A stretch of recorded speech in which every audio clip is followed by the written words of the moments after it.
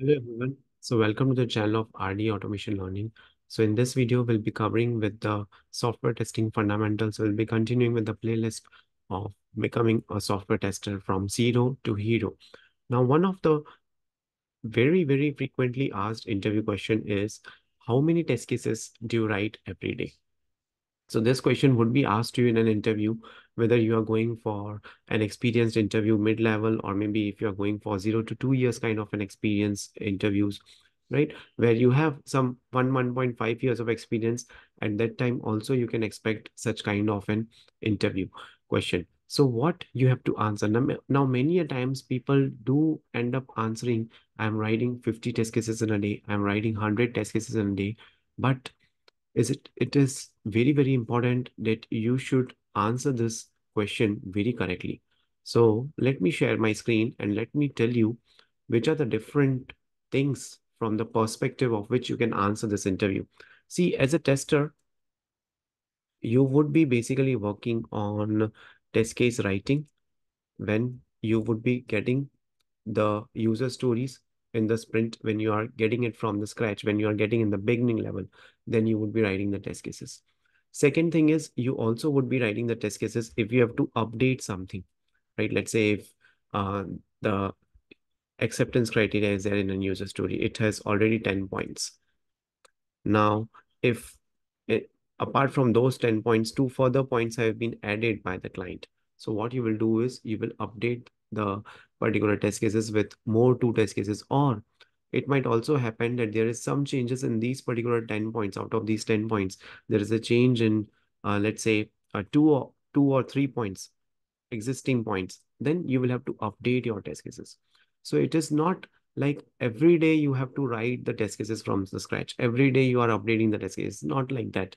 It depends on scenario to scenario. It depends from the work that you are being assigned. So what you will do in this particular case is, see, if I would have been at your place, so this is the way how I would have dealt with such kind of question. So the number of test cases I write each day can vary depending on the complexity and the scope of the features being tested. So you have to give a kind of a diplomatic answer here. If you will give to the point answer, no, I'm writing 50 test cases, I'm writing 200 test cases. I was interviewing one of the candidate, one of the student, and she told she's able to write 300 test cases in a day. I was shocked.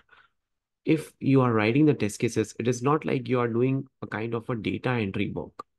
It is something in which you will have to analyze the requirement. You will have to think from an end user point of view, and then you will have to design those test cases.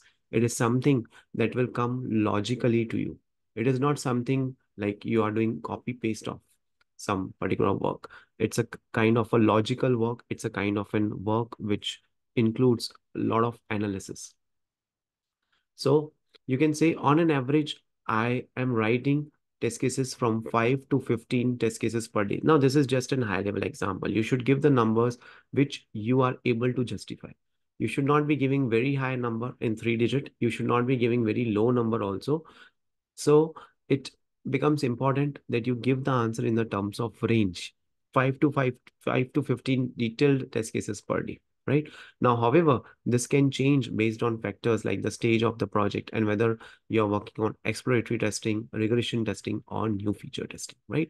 So such kind of things you have to answer, because the interviewer does not knows whether you are applying with a fake experience or you are applying with a proper testing experience. You have got the genuine experience and then you are applying. So such kind of things they don't know. So you have to prove, because there are many candidates out in the market who are applying with a fake experience. But what makes you different to get selected, that is important. And then you can also tell, I believe in quality over quantity. So I focus on creating comprehensive and effective test cases that thoroughly cover the requirements and edge cases. For instance, when I was working on a recent project involving a new user authentication module, I spent considerable time. So you can tell, you can elaborate such kind of things. You can give some real-time examples. Yes, you're working on this module, you're working on such kind of modules, and you are analyzing the requirement, you are going through the requirements multiple times. Those included positive, negative, edge cases, boundary cases, corner cases, right? Such kind of things you have to tell.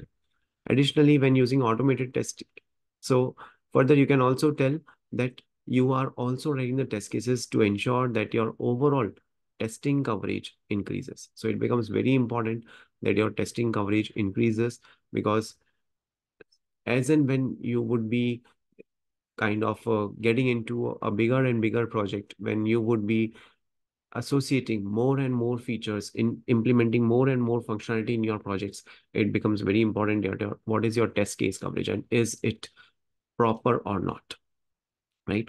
So this is also one of the point that you should mention. See, in an interview, it becomes very important which words you are choosing during the interview, because your words would determine what actions you are doing at your workplace, what kind of testing you are doing, what is your test strategy, what kind of testing work you are doing at your workplace or in your day-to-day life. So your words should be very proper, and it should look professional.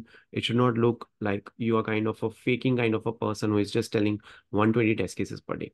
So imagine now, let me tell you why I am telling you not to give some random figure. So let's say you are telling 120 test cases per day. In a day, you would be working for 8 to 9 hours.